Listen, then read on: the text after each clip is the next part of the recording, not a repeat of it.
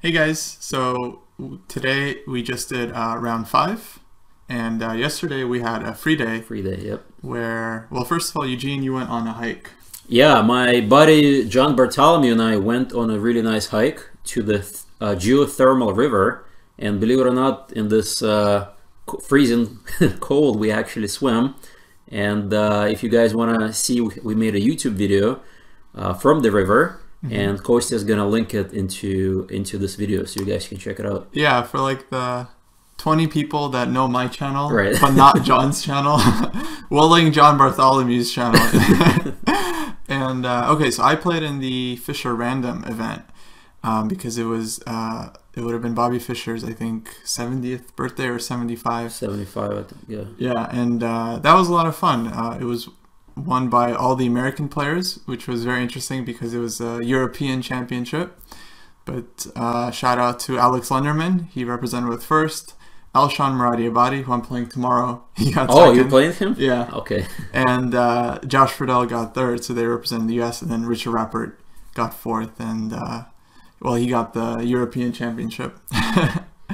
But right, I guess we're going to start with my game today, because it was a pretty quick one. Okay. And I was playing a French guy here, Christian Valette, who's about 2,000. Okay, I chose this knight bd7 line, the King's Indian, so I could avoid any kind of exchange variation. Yeah, any kind of simplification. D takes e5. Right, because now whenever he takes on e5, I take with the pawn, and we keep the queens on the board. You keep the queens. Okay, I played h6, and the idea here is to go knight h7. And knight g5, and to try to force him to... Yeah, exactly. Figure out what to do with that d4 pawn. I think, yeah, we tried off this knight, and then, yeah, he has an issue with the d4 pawn, and then I try to get my other knight to e6. Ah, nice. So I picked up this idea from Movsesian. He played it in a couple of games. And, well, if you guys want more detail on the opening, you know the drill. I have a Patreon page, and you can check it out for very detailed opening analysis on all my games. Link in description. Okay, he played b3. So just like we predicted.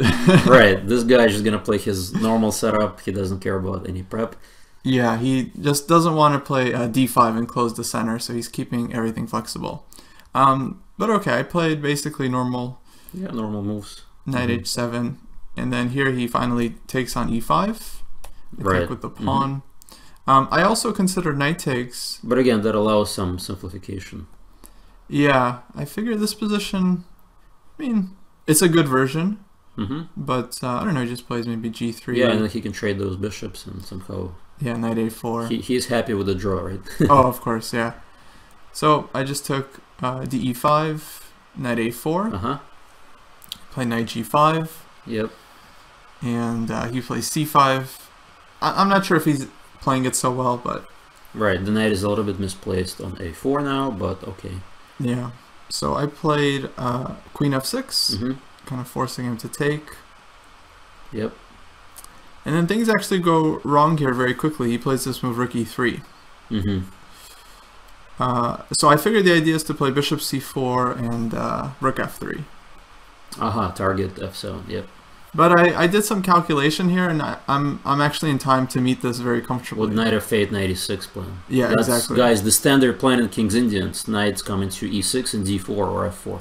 In fact, I probably learned this from some of your videos on chess.com when you covered I did this course many years ago on chess.com. I covered every possible knight a6 video, including structures similar to this, where knights come into e6 and d4, and you know, very easy position to play. Yeah, just as easy when you know the ideas. Right. That's why Fisher Random is so hard. That's right, yeah.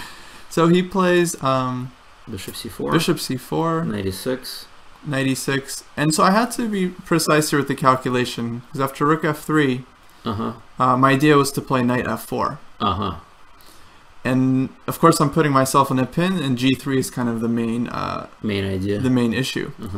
Now, for a while, this wasn't working for me because g3, g4 is a huge blunder. Rook takes f4. It's just game over. Yep.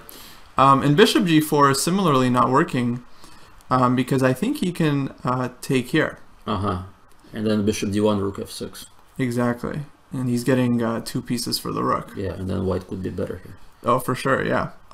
So I need to be careful, and if I give the check on h3, then he gets out, and then Right. f7 is still hanging. Yep.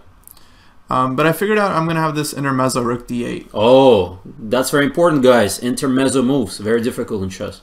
Yeah, without this, the whole line doesn't work for black, and the point is we're hitting the queen. Once the queen moves, the rook is just unprotected, Right. and bishop g4 Bishop works. g4 or g4, yeah. I mean, yeah, bishop g4. Yeah, only bishop g4. But yeah, I don't know what he plays. Any queen move, bishop g4.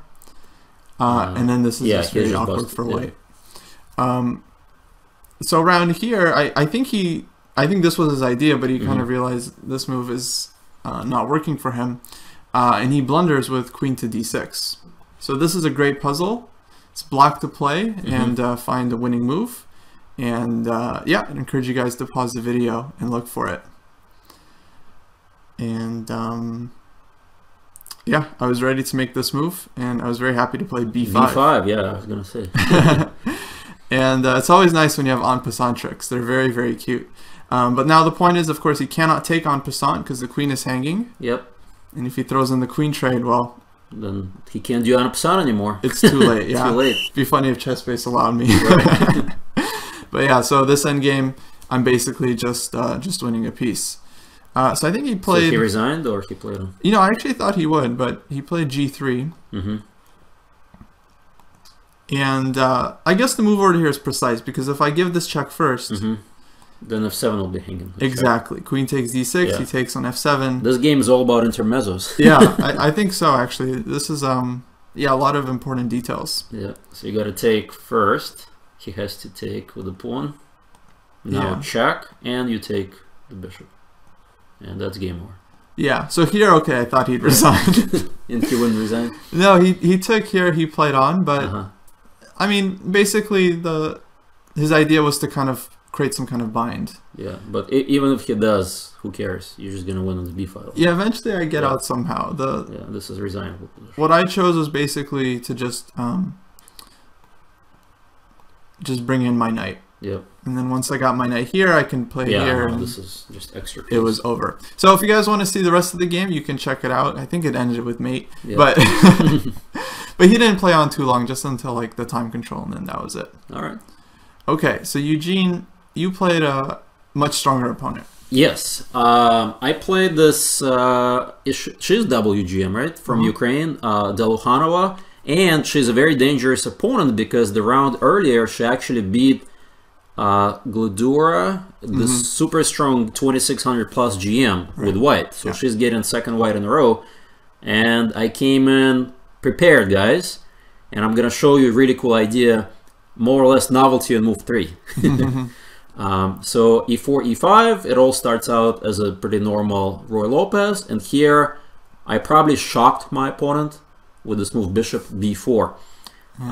This is a very rare move. I don't even know the name of it. I don't think it has a name, but Magnus Carlsen has toyed around with this move in Blitz. Right. And I kind of, picked it up from him because I played Magnus. I learned from the best.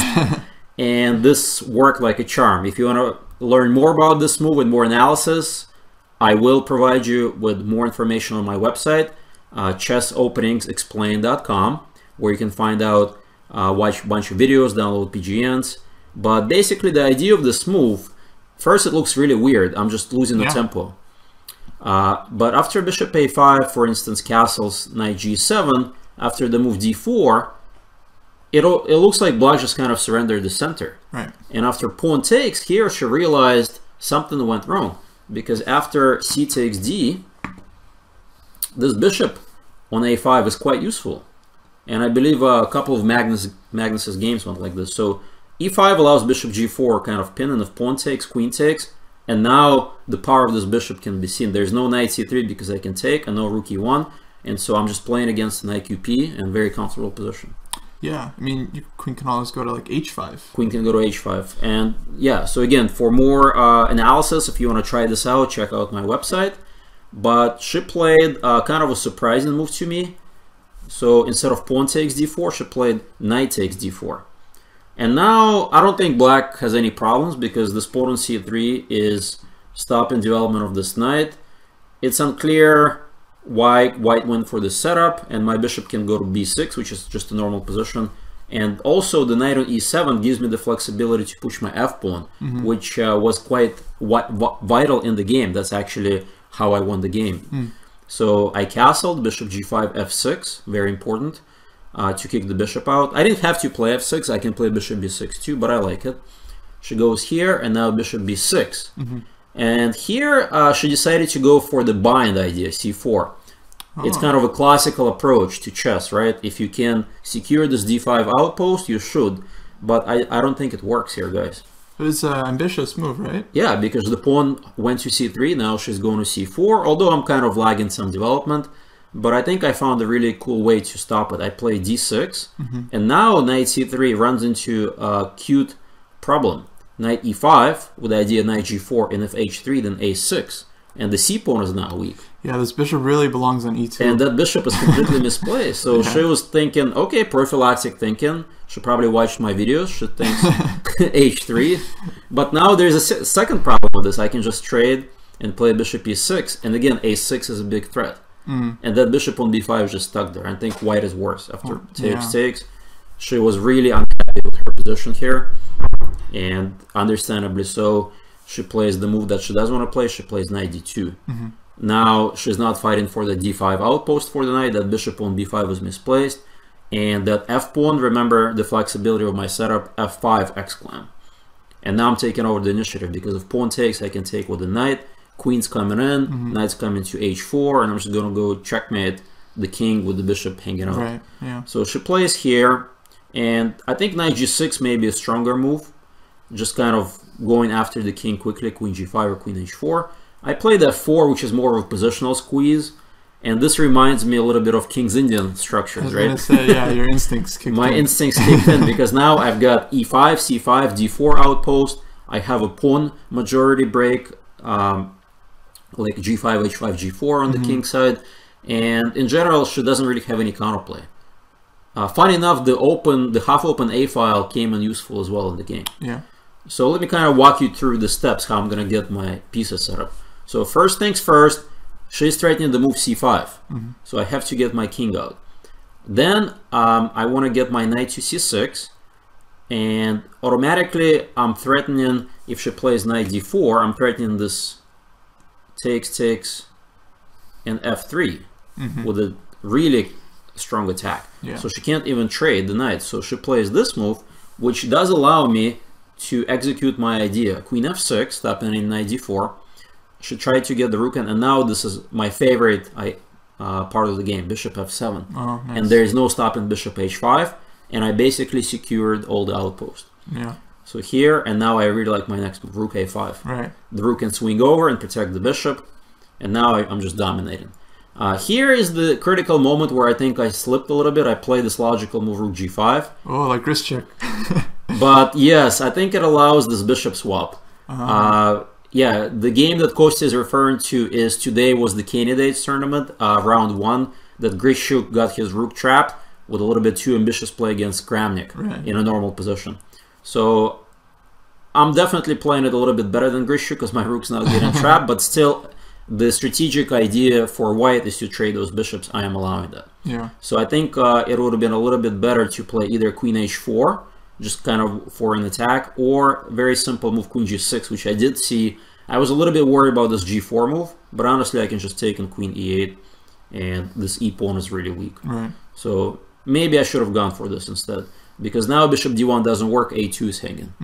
And if she plays f3 here, then it's a better version than the game. Right. So if f3, you know, I have, oops, if f3, I can just play queen somewhere, queen g5, queen f6, and just kind of do the pawn store. Right. Anyways, just a small inaccuracy on my end that allowed the bishop trade.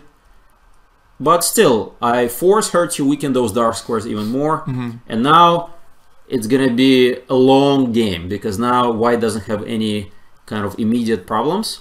It's kind of a long-term way for me to break through. Right. So I played h5 to just stop any knight moves. And now, temporarily, I can't break through on the king side, so I've got to create a second weakness. So I start targeting those other pawns. So I played this. She's kind of maneuvering around. I'm targeting the c-pawn, trying to provoke more weaknesses. And here she plays rook d5. So more or less she's defending quite well. And here I could have played maybe c6. Give up the d pawn but win the c pawn. So it's a little double-edged, but I think black is still better. I decided to just bring my king a little bit closer. She starts to activate the knight.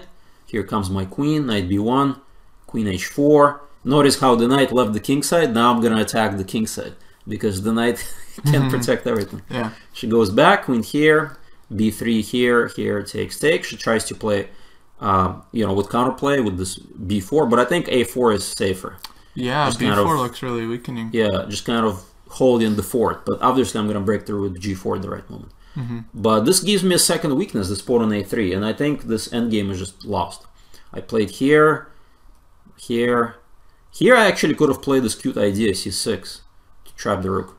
Oh, nice. At knight d7. But okay, she has to sack the exchange, maybe she can fight on. But I really like what I did, very simple, straightforward plan. Here I play rook a7.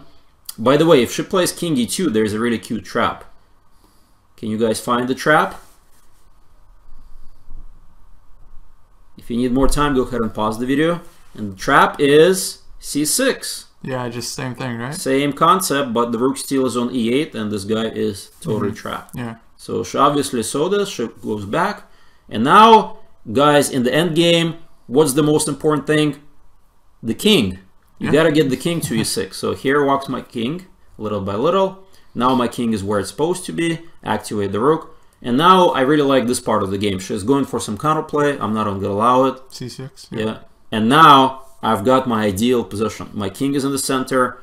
There's no kind of counterplay. It's time to break through. And I played probably one of my favorite moves as well here. Rook h8. Because g4 is unstoppable. I'm going to win the h file. Nice. And you want your second rook in too. Yep. And here comes my second rook.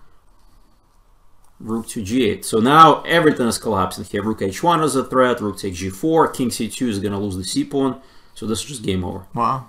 Yeah, this is lost. And she actually tried to, you know, play on, but I think this is just easy win. I'm going to win a pawn. And now my pawns are going to hold hands and just start walking. King e5. Yeah. And I don't even care about the king side at this moment, guys. Here just come my pawns. And she resigned here. Oh, beautiful. So pretty easy win. You know, I got a great position out of the opening. She didn't know the line. Yeah. And I really like the strategic ideas in this game, how I used the dark squares and then played on both sides using the principle of two weaknesses. Yeah, it was very good, like in-game grind. Yep. So relatively easy game. Tomorrow I'm going to play Grandmaster from France. And you're going to play... Elshan. So there's going to be from the US. 2 Grandmasters tomorrow for us. Yeah. All right. Well, we'll be back with more Post-Mortems tomorrow. And once again, guys, if you liked the video, you should let us know in the comments, or better, send it to other chess players that might like the video too, because you'd be doing them a favor and us a favor. All right. Thanks, guys. Good night.